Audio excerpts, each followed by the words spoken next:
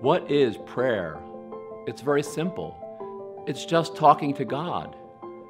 Prayer can either be formal, like our three well-known prayers, the Our Father, the Hail Mary, and the Glory Be, or the informal ones, where we're using our own words to tell God about our problems or our needs or whatever we want. That's the beauty. God is always listening.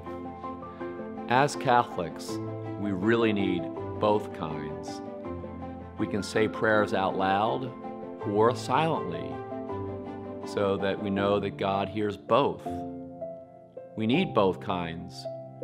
Prayer can be receptive, where we are trying to listen to what God might be trying to tell us, where we have a whole lot on our minds and we want to share that with God. The most important thing we need to remember about prayer is not so much how to do it, but that we do it. We know that we pray sometimes when we're in trouble or when someone is sick and we ask God to heal them. We learn how to pray by doing it. And prayer, like work, is not always easy or fun or feels good. But we're cooperating with God. We can't do it without God, and God won't do it without us.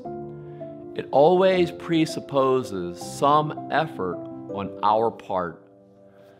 Our Catechism of the Catholic Church, which was updated in 1990, the first year I was in seminary, speaks of three necessary prerequisites for prayer.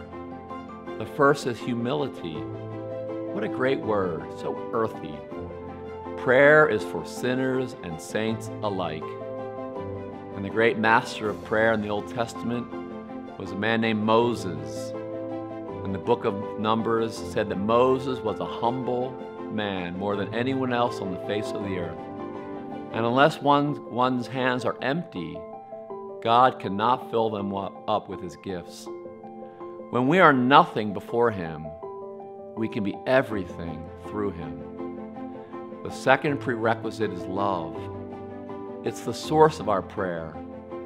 Abraham is the model of obedient love. God called him, and he went in faith and in love, leaving everything so that God could make him the father of all nations. And we know that our prayer, like our lives, is a journey. The third prerequisite for prayer is faith and hope. Here we are, finite, mortal, and sinful creatures, daring to hope that the infinite, perfect God, who is all-powerful, should hear and pay attention to our prayers. Christ's death on the cross tore apart the curtain that had closed the Holy of Holies. Christ dying gave us access to heaven.